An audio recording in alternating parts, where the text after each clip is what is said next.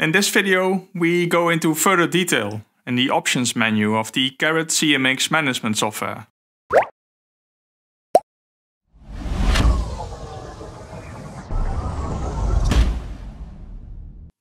Hello, my name is Dirk from Caret Powertrain Solutions.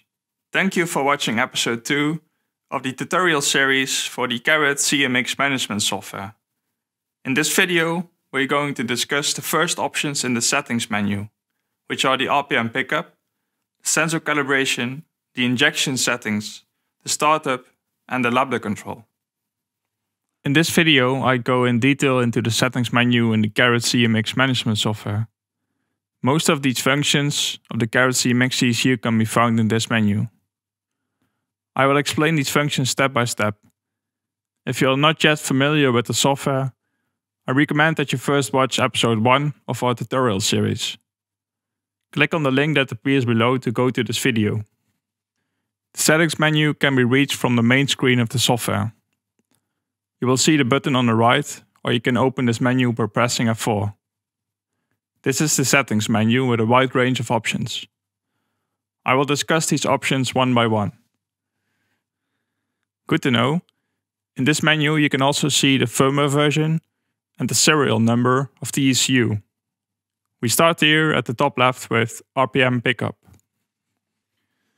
In the RPM pickup menu, you can make the settings that are related to the RPM sensor setup of the engine. With the RPM range button, you can set the distribution of the RPM rows in the injection and ignition maps. If you click on RPM, you can also display the table in 2D view, so that you can adjust these values with the keys, as earlier explained in previous video. If you go back to the previous window, we can choose the type of crankshaft pattern here.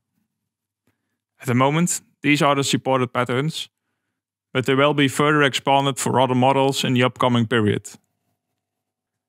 With the crank type, there is also a related reference point in the grease before top dead center. If you select the crank type, it will change to the correct reference point. If this set reference point doesn't match your situation, you can always adjust it with the help of a flashlight. Below you can choose a CDI ignition or ignition with ignition coil. Most engines in motocross use a CDI ignition. This coil selection is optional. This isn't supported at the moment, but it is already prepared for future models.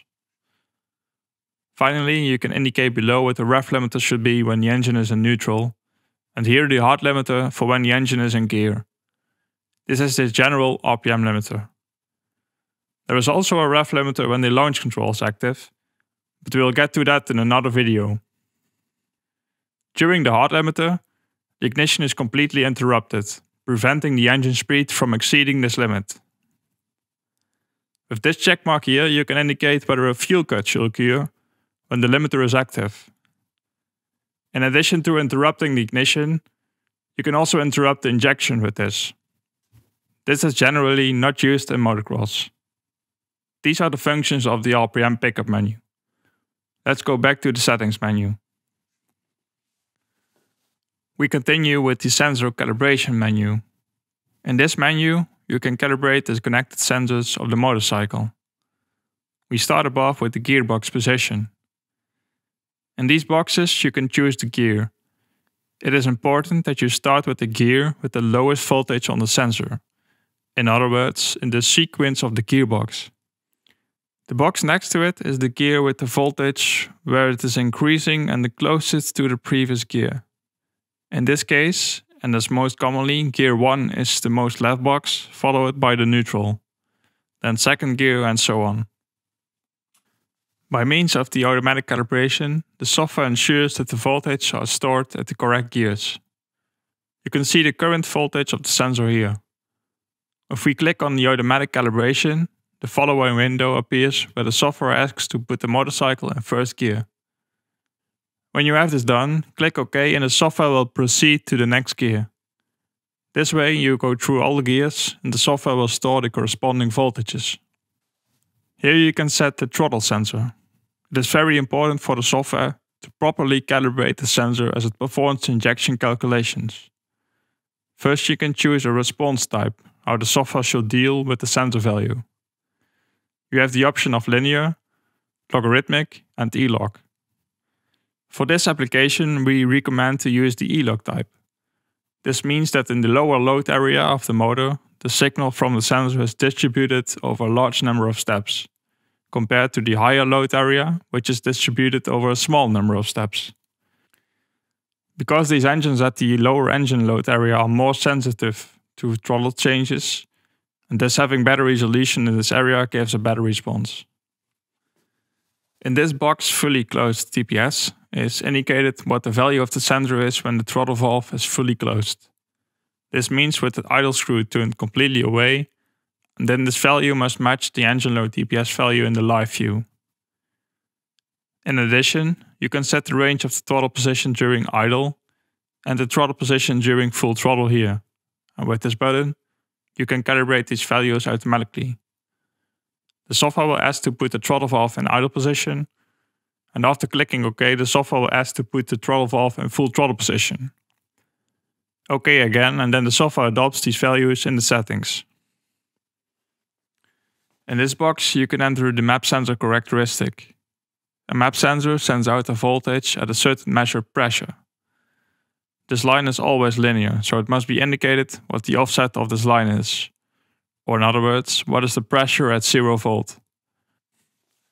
The gain is what the rise of this line is, or how much pressure rise per 1 volt. The measured pressure from the map sensor must correspond to the barometric pressure measured in the ECU when the engine is not running. In addition, you can also indicate here what the trigger voltage should be during starting.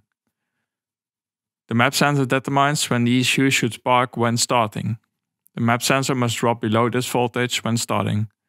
If this value is set to low, the motor will not start.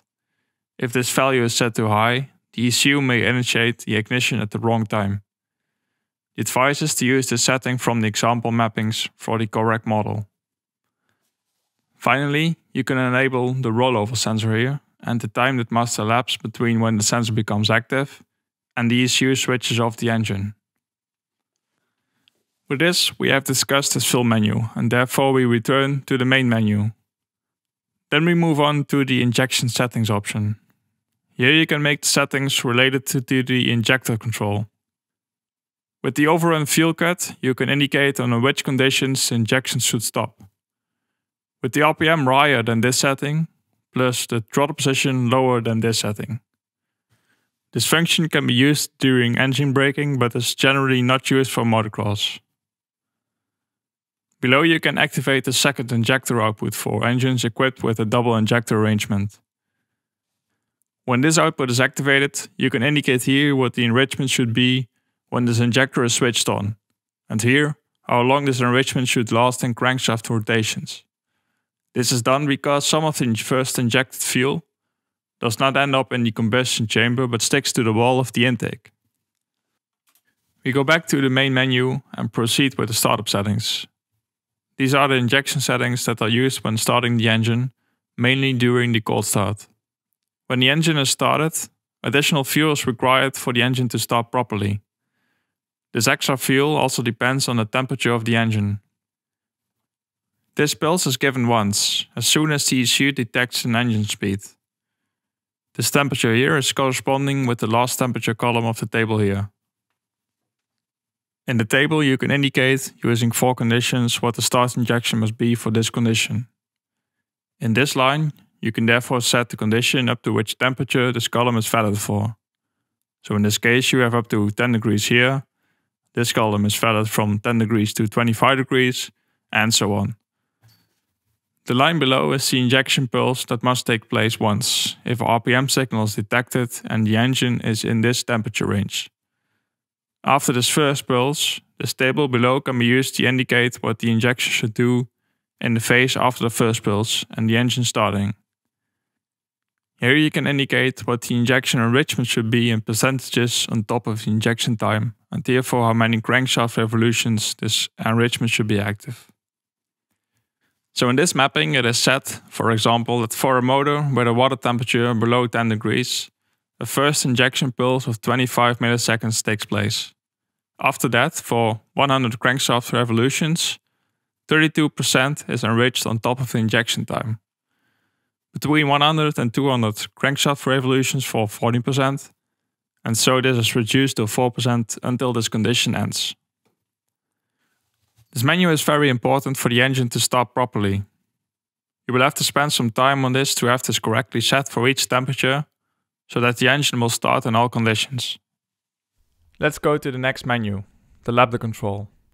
In this menu you can set all functions related to the Lambda control and in combination with a caret U-equal controller. This controller measures the exhaust gas mixture with a very high frequency and communicates this with the ECU, so that the injection time can be adjusted accordingly. This control works real time, and the proposed corrections are also saved in a separate folder, so that you can also adjust the injection map. Here you can select the controller type. At the moment only one type is possible. Below you can set the water temperature from which the control is switched on. The caret U-equal controller is able to regulate even when the engine is cold, so it's set at 10 degrees here.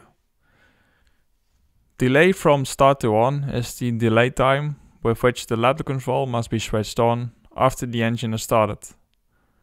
A Lambda probe needs a certain amount of time to warm up for a reliable measurement. In this case, the delay is set to 5 seconds. In this box you can set the maximum range of the Lambda control. Here what the maximum field increase correction may be, and here the maximum field decrease correction. This limits the control and its functioning if something is wrong.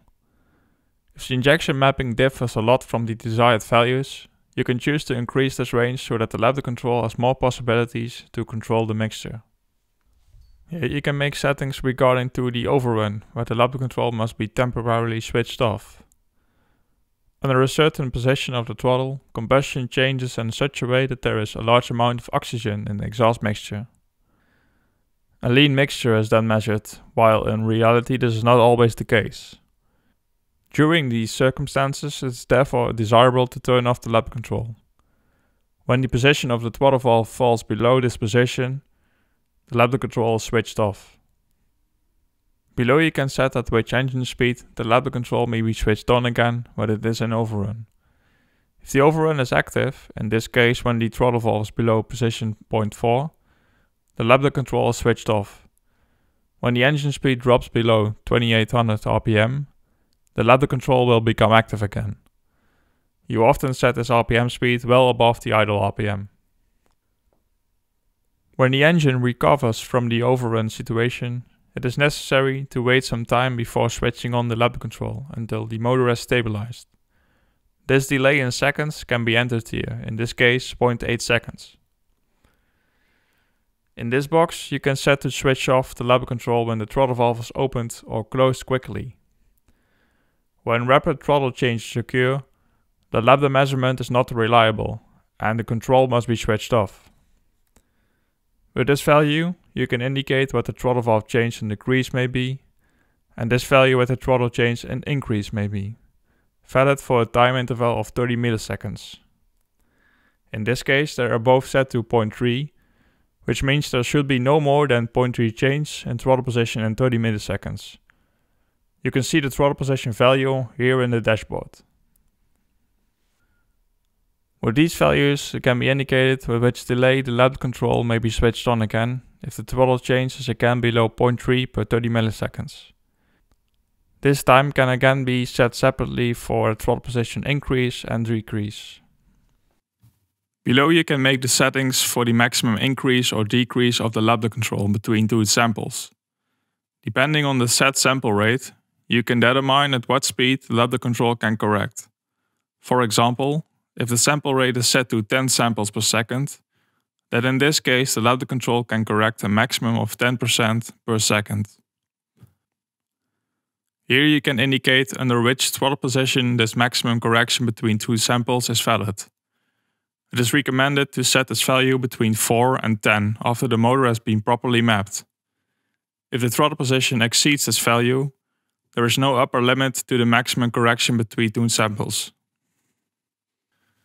We have already talked about the sample rate and you can set it here under this button. Here you can set how many corrections the Lambda control can perform per second. It is recommended to set this between 6 and 10.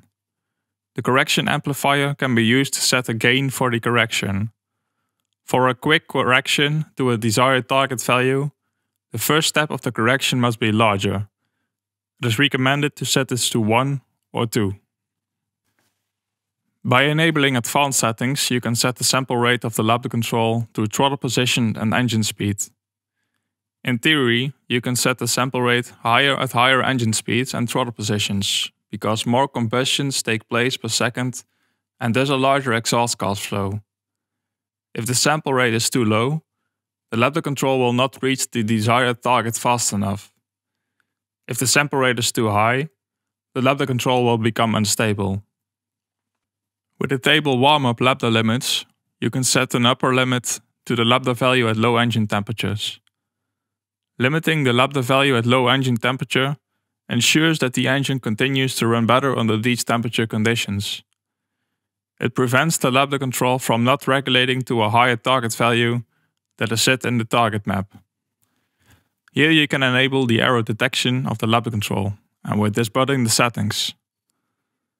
With this first value, you can indicate what the maximum negative fuel correction may be in case the engine temperature exceeds the value here. So in this case, the Lambda control may only correct 10% negative if the water temperature is above 119 degrees. This function can prevent a mapped overheating enrichment protection from being regulated back, and in this case maintaining this protection. This value is used to check that the Lambda sensor is correctly connected and functioning. The Lambda signal must fluctuate with a set value during heating, in this case 0.02. This is the time that the Lambda control may be on maximum fuel correction increase. If this time is exceeded, the Lambda control switches itself off. The same applies to a fuel correction decrease. Finally, you can set a compensation here, should the Lambda control be switched off due to a detected error. This can be used as a protection against a lean mixture. It is recommended to enter a value between 0 and 10% here. If we go back to the previous menu, you can switch the Lambda control on or off with this checkmark. With this button, you can open the target mapping where the Lambda control is running on. This map has the same layout as the injection or ignition fields, with the same functionalities. Here you can indicate the desired Lambda mixture per throttle position and engine speed. The Lambda control will try to regulate to this value. Below you can open the saved correction mapping. The Lambda control corrects the injection times so that the values in the Lambda target map are achieved. The percentages that the Lambda control must correct in order to realize the values in the target map are stored in the correction map. The values stored in the correction map can be selected and sent as correction percentage to the injection map. With this, the injection curve can be adjusted so that the Lambda control ultimately has to correct less. After sending the correction percentages, the correction map can be reset. This is done by selecting this box here. Finally, within the Lambda control, we can set here what the allowed range of the Lambda control is to store values in the correction mapping. The correction percentages are only stored in the correction mapping if the Lambda value is within a certain range of the desired value. There are two choices for the range. By choosing level 2, the correction value will be stored in the correction map when the Lambda control comes within 0.2 of the desired target value. With level 1, this is 0.1. It is recommended to map the engine with level 2 first because this will fill in the correction map faster. In addition, we can set here what the deviation may be between the actual and nominal engine speed and throttle position as a value in the map. Correction values are only stored in the correction map if the engine speed and TPS value are in the range of the nominal value. There are two choices for the range. By choosing level 2, the correction value will be stored in the correction map when the Lambda control comes within 0.2 of the desired target value. With level 1, this is 0.1. With this, we have fully discussed the Lambda control. As you can see, the settings of the Lambda control are quite advanced, and if the parameters are set incorrectly, the control cannot function properly. The settings in the example mappings form a good basis for the correct functioning of the Lambda control. This brings us to the end of this video. In the next video, we will further discuss the other functions of the settings menu.